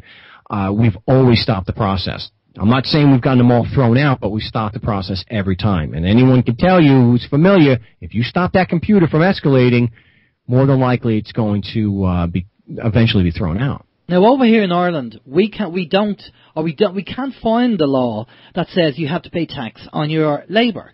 Right? Now, if you look at the history of Ireland and how the whole tax thing, we don't have time to go into it, but basically tax in Ireland was always voluntary because they wanted people to pay it because of the War of Independence to build the country back up. And when they realised how much money they were getting from the people, they kind of left it there as voluntary. They didn't kind of stop it, they just carried on, and then they made it easier for people to pay. And as generation and generation went by, everybody's told, oh, but you have to pay tax. But you have to pay tax. Now, what I say to people is, in any job that you've ever worked in, has your boss or your accounts department ever come up and said, that big chunk of money that comes out of your wages at the end of the month, this is the law that says they have the law to take this money out of your wages. In no job have I been in, Steve, any job you've been in? No, none whatsoever. Did they show you the law? No, and I just want to add to that as well, and I've said this before on the show, Mark, I actually know a girl, well, she's a woman, and she works in the tax office, and I mentioned this to her a couple of years ago, could she maybe find out in the tax office where, if there was a law or something that says we're required to pay tax. And she laughed at that, and she said, "Yeah, I'll get that information for you because surely it exists. If it didn't, well then I wouldn't have a job in a tax office." 2 weeks later, she got back to me, and she said she had searched for the information on her pay grade and even people on higher pay grades in the civil service, and she said, "Yeah, it's interesting." She said, "There doesn't seem to be any law." Well, it sounds very familiar to it sounds exactly what people talk about here, where they claim that there is no law. And I can't say for Ireland, I would say it's probably the same as the U.S. and Canada, that there is a law. I work with somebody who the first time he was prosecuted, they brought in 27 witnesses before they gave up, and there was a hung jury on a tax evasion charge, felony. He went a different way out of stress, being one of the contributors because he was being threatened by the judge. And he did the same thing and he asked the IRS's expert on the stand, "Can you show me, cite for me the law that says that I have to pay this tax?" And he said, "I would take me about 3 hours to be able to get that for you." Well, the jury hung until he got them that statute. And then they convicted him in pretty short order. I look at it this way. I would rather challenge jurisdiction where I've proven time and time again how effective it is, and I've been able to teach other people to replicate that in Canada and England and Australia, than to get into show me the law. Because I think when it comes down to it, you probably have court decisions that are ruling against people doing that, and they'll use that against you. And it probably just has been you're working with people or learning from or hearing from people that just either are ignoring the actual law or really aren't familiar with it. Because I know here in the United States what they use is Section 1 and Section 61. And then, of course, you get wrapped up into a legal interpretation which you're going to lose even if you are correct. Okay. Yeah, so obviously to stop it from getting that far is to nip it in the bud with the jurisdiction. Again, goes back to jurisdiction. They call it a threshold issue, and nothing else. Look, they'll even tell you, I'm not, treading new ground here. Anybody who knows anything about the legal system and government in general will tell you that it's a threshold issue. Absolutely nothing is relevant until that is proven. And just to be clear, the burden of proof on an issue of law or legal interpretation is one of the highest legal standards out there. The burden of proof on a issue of fact is quite low. It's one of the lowest, if not the lowest legal standard.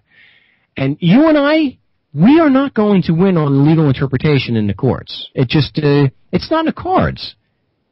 It doesn't make sense. That's their game. If we won't have any hope trying to play. If they are good at playing Monopoly and we don't know how to play it, we're going to lose. We're going to have to kind of, justify, as I say, justification or jurisdiction, I should say, before we even start playing the game. And I think that's great. Bill Thornton said the same thing. I think it's a great approach to do it before you even go down the road, because unless you're very good and know the system to argue about the law, then I think jurisdiction is where we have to go.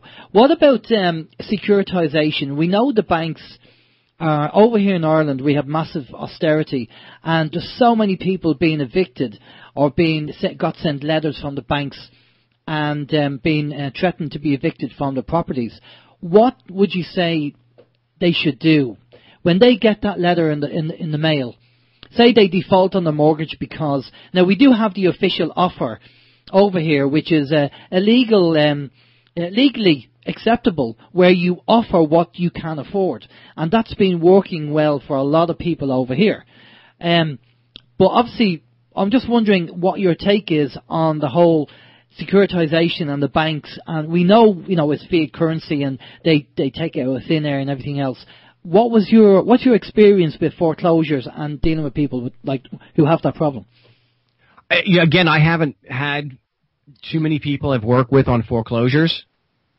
It's an incredibly stressful situation. It's very difficult for people in that situation to start learning And it doesn't take a lot of time. It's just you have to be in the right mind. You have to be able to learn something and put some time in and to learn objections, objection relevance, objection outside the pleadings. Basic common sense kind of stuff which is all based on, your standard logical fallacies such as, circular logic. The law applies because the law applies, or the law says it applies. So, crap like that. So I haven't really dealt with too many people there. The back is pretty much up. Look, at that point in time, it really is at the last minute, and there's not a whole lot I can do. I mean, there were a few that came through that I would have been able to help them if it had been a judicial foreclosure state, but it wasn't. And they really were getting to me so late in the game. Well, I shouldn't say game, I'm sorry. So late it had escalated to a point where there just wasn't anything I could do. Because I don't speak for people generally in court. I mean, in tax stuff outside of court, yeah, I do that all the time.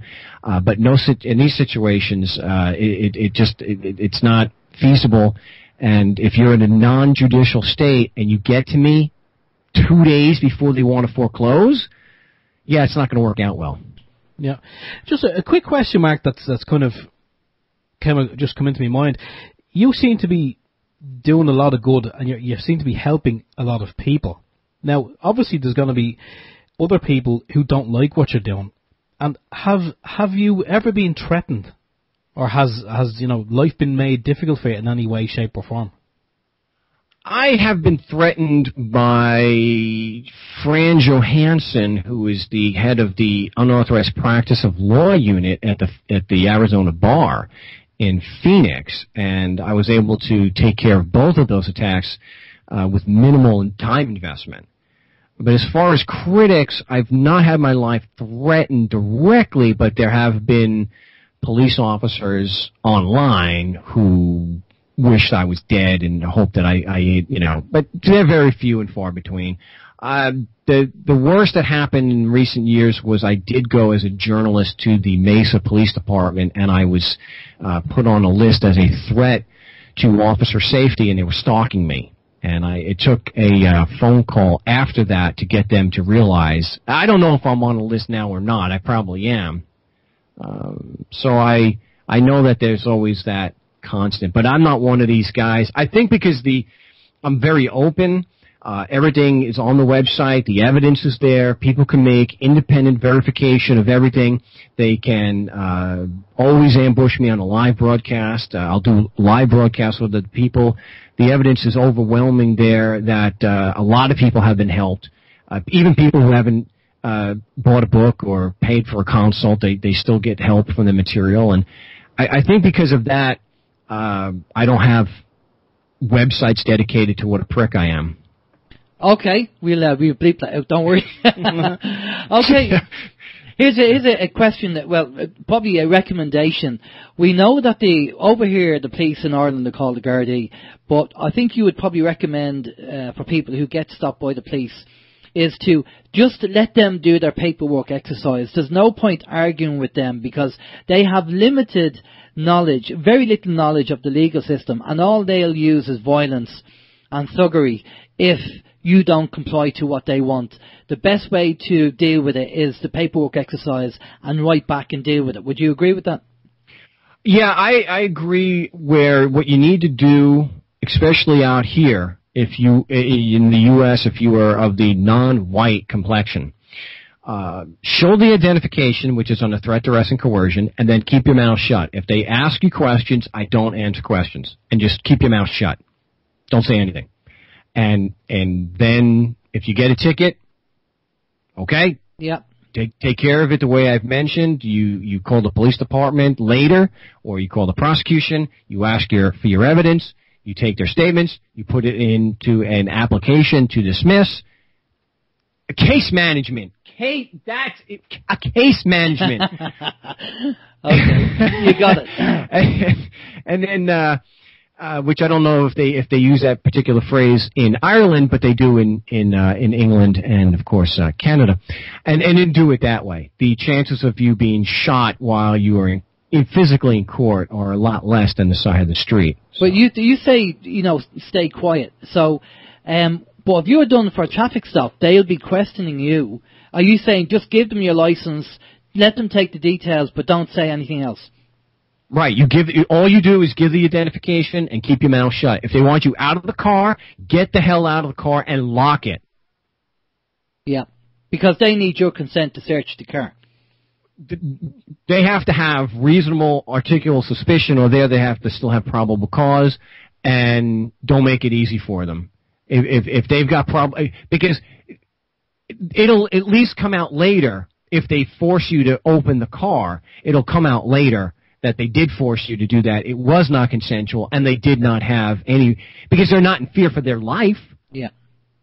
Mark, what if you're in fear for your life, though? I mean, we've heard before some people say, open the window a small amount, just hand out the license, and don't, like you're saying, don't engage. But we have heard people before, and they were told to get out of the car, and they won't get out of the car because they say, well, I fear for my life. I'm afraid of what you may do to me if I step out of this car. But you're saying that if they tell you to get out of the car, get out of the car. Oh, I would probably ask them if he's in a rage like one in Arizona years ago did. Then get your supervisor here, and if you're with somebody, I told my wife, I said, if anything happens to me, don't stop until you're in California, because we were 5 miles from the California border at that point.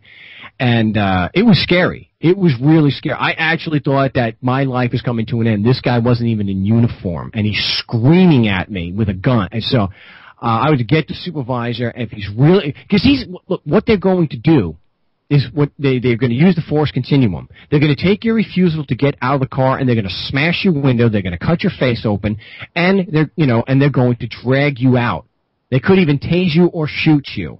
So I would say if you're in a situation where you really fear for your life and it's that bad, if you're armed, shoot him.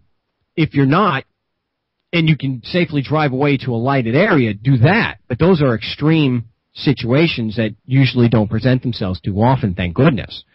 Most of the time we can get away with, here's an identification, and again, you keep the window closed so that they can't claim I smell pot and use it as a pretext to search your car. Yeah, I did see a guy do this. He actually had an A4 plastic bag, and he put his stuff, pulled down the window, put the plastic bag, and just rolled the window back up. So in the bag was his license and his details. And he said, I don't answer questions. So there you go. They got the stuff they wanted, but he didn't say, he didn't say anything else to them. We have a few minutes left, so I'm going to give you a bit of a kind of a stupid situation that I was thinking about the other day. And Steve, I want your opinion on this, right? This is the farcical side of the law, right?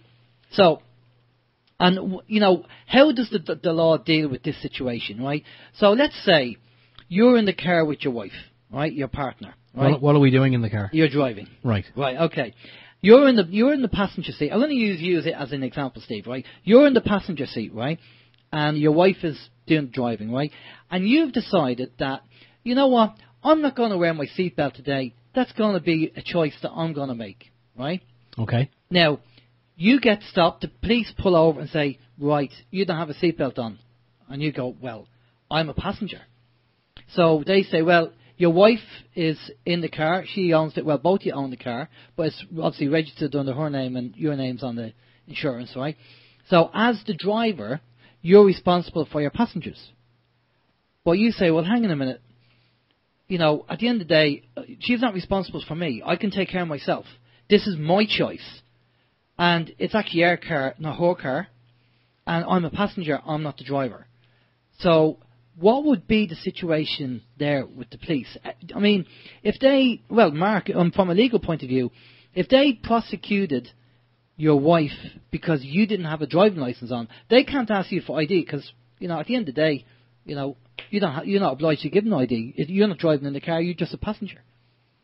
Well, unfortunately, what they have is that if someone is in a car and they are stopped, then all the passengers are required, if requested, to give identification to the police officer. Now, that's absolutely true here.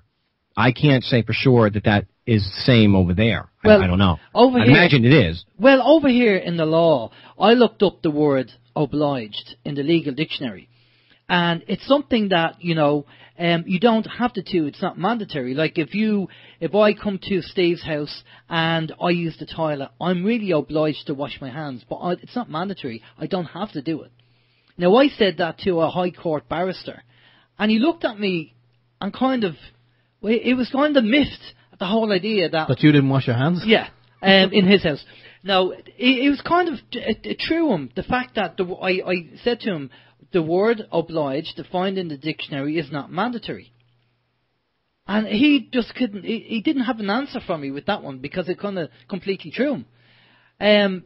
So the Gardaí or the police might come up and say, well, you are obliged under section blah, blah, blah, blah, and then it goes back to jurisdiction. Back to jurisdiction, yeah. There you go. Back to jurisdiction again.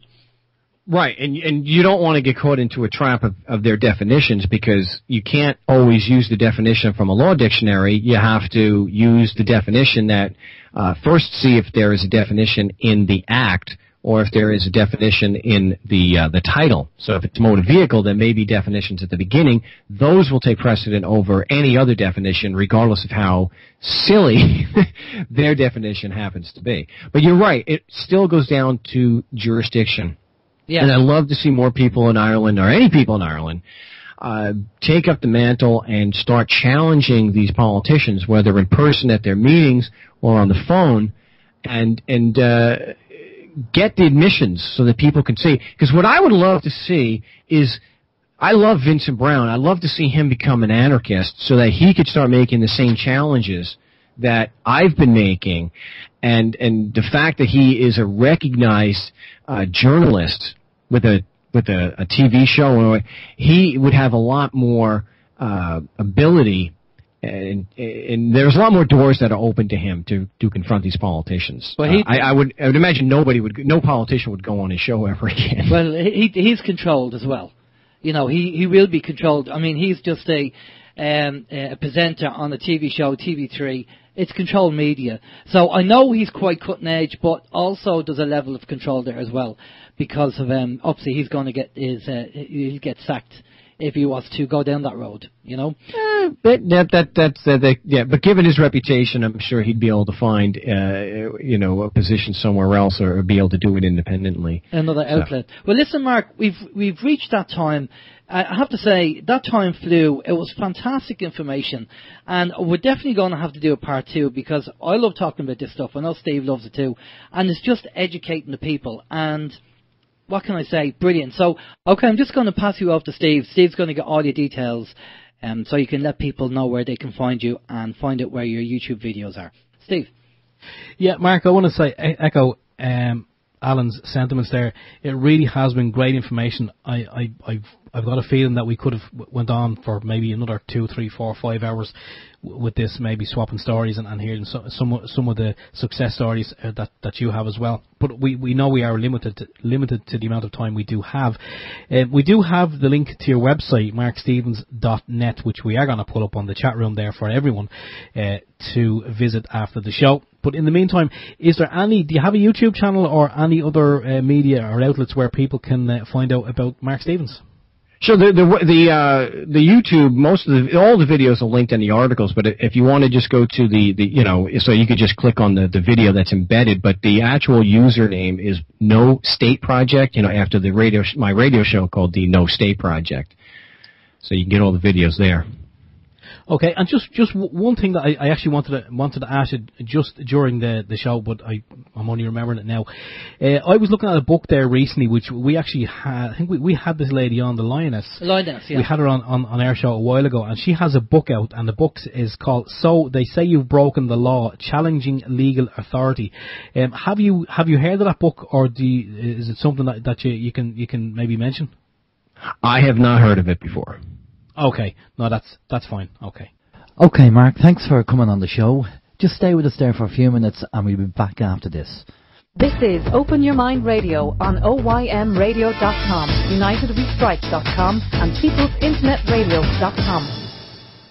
I enjoyed that interview with Mark. I know there's some people on the chat room. Some people are saying that they like the idea, and other people saying that they don't like the idea because there's obviously a contract is a contract.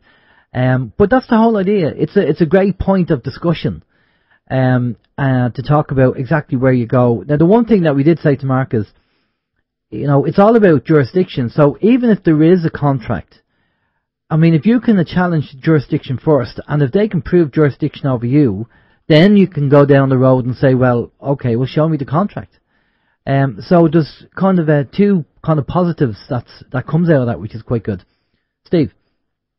Yeah, it was good information, and it may kind of conflict with some of the information that we know about already. But at the end of the day, it's maybe just a different thought process that Mark is using. I know over here I would use the return to sender, and I've had good success with return to sender.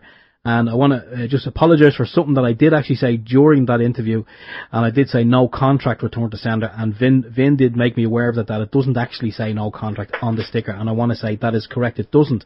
It's just, I have this thing in my head, every time I think of the stickers, I just keep thinking no contract return to sender, even though it doesn't say that, it just says return to sender. But yeah. I just wanted to clarify that. But again, some people do have great success with return to sender and the official offer, and what Mark is saying, it's just more information. It's just another avenue that we can explore as well. And who knows, maybe return to sender. What Mark is saying, maybe that there could be room to kind of maybe mix both of them together, and we might have some success with that. But Mark said he has got some success in Ireland, the UK, and a lot in the States, and the information is on his website. Now, he did actually say to me that in relation to the whole TV license thing and this warrant and all this carry on, he said that if I want it, he'll make a couple of phone calls. He said he'd be more than willing to make a couple of phone calls and have a little bit of fun with that. He hasn't gone down that road before, but he kind of found it laughable, and he said he would. So I'll probably take him up on that offer, and we'll do something together, and maybe just record something and bring it to you at a later date anyway. Can we just say that the opinions and recommendations of the guest does not necessarily mean that we actually agree with what he says. That's the disclaimer for OYM, because obviously there was one or two things that Mark might have said that we wouldn't actually agree with. So that's actually down to his opinion and the way he sees things. Because in America it's a different situation than it is over here, because the American police have guns and our Gardaí do not have guns. Not yet. Not yet. So we wouldn't be recommending certain things, but by doing the legal, lawful route and using jurisdiction or contracts, then we don't see a problem with that. But then each to their own. We're not saying that you have to do any of this at all. We wouldn't be saying that at all. If you asked us what would what are we doing, we would tell you what we would be doing. But obviously we're not telling people to go and do it, because obviously the new laws that have come out recently saying that what is it, something against the state? Oh, it's another one of these offences against the state. Offences against the state. So you can't, or I can't, or nobody can tell any other person not to pay your Irish water bill. Anything like that. So we're not saying that you have to do any of this at all. Of course, where do those new laws apply to us anyway? If we're kind of talking about the jurisdiction thing, well, where does it say that applies to me? Well, there you go. There's the other argument. Yeah. There's the other debate. Now, there also something on the chat facility. People were talking about the registration process and deregistering, and that's what I did. I deregistered. And it was quite straightforward, quite simple. You send an email into a person, tell them why, and they send you a letter in the post saying you are now deregistered. I know there's a debate on both sides. Some people say, yeah, deregister. Other people say, oh, what's the point in deregistering? You should vote. Well, we already know that it's not the people who do the voting, but the people who count the votes that make the difference. And to be honest with you, if voting did make a difference, then they'd ban that as well. So maybe voting is our perception that we think that we have a level of control when we don't. Because we knew there was a certain fiasco with I think it was the Lisbon Treaty or something, Steve, was it? Ballot boxes going here, there and everywhere and not being watched by the Gardaí. Yeah, we've seen... Allegedly. There was footage of that where ballot boxes were allegedly carried out and then got taken off to some location and then brought back. Look, I don't know if it goes on. We seen some video footage.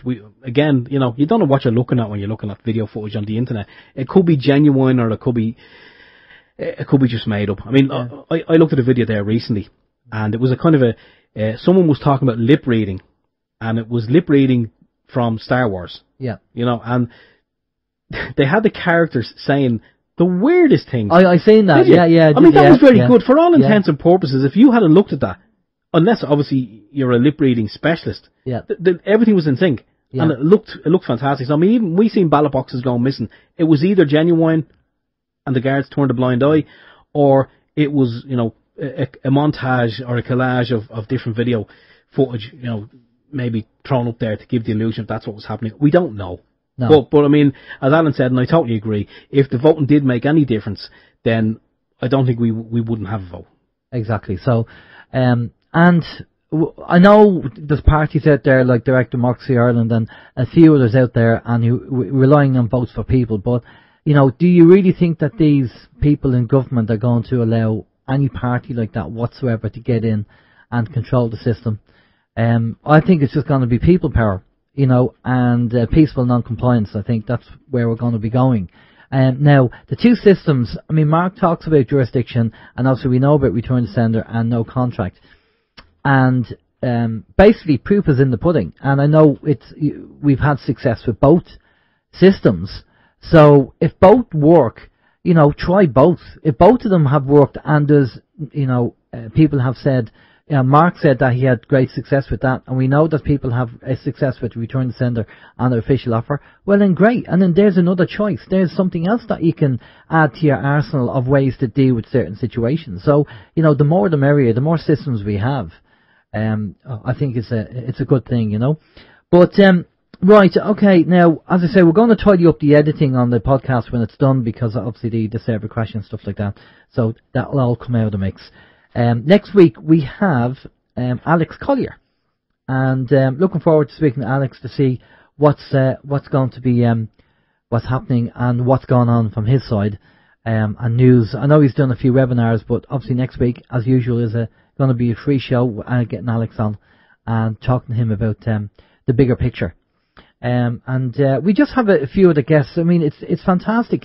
Thanks again to our listeners who are donating and who have suggested guests to come on the show. I mean, we have a list of guests that we have to go through, and you know, some weeks we're going to be doubling up because we have, you know, that many guests, and we have repeats to do as well. So it's great that we have that much, you know, coming down the pipeline. Steve? Yeah, it is. We've only got a couple of minutes left. Yeah, there's so much going on. Even as Alan said during the beginning of the show, our little monologue, that there is a lot of things that have come up on the radar. We've been asked to kind of go and do little projects as well, but sometimes you just can't. And we did hook up with a few people over the Christmas period, and it was great hooking up with these people. And you know who you are, and it was nice meeting them. But you know, we can't keep. We do get a lot of emails from people who want to meet up, basically, and you know, just kind of shoot some ideas around. And you know, sometimes it's just not feasible because we're family men as well. So you know, and family has to come first. Anyway, but we are coming up with a solution for that, which we'll probably tell you either next week or the week after. We need to kind of dot the I's and cross the T's on it, but we are going to come up with an idea with that, and then we'll explain it on the show as to what we're doing. But we have to love you and leave you. So for myself, Alan James, take it easy, stay safe, have a good week, and if you have any news or links, send them over to us. That's great. Take care. Bye bye. Yeah, stay tuned. If you're listening on the PIR stream, stay tuned for Vin. Vin is going to have Billy McGuire on for the interview this evening, so that's going to be fantastic. So stay tuned there. We'll see you all again in 7 days' time. So until then, for myself, Stephen George, I'll say good.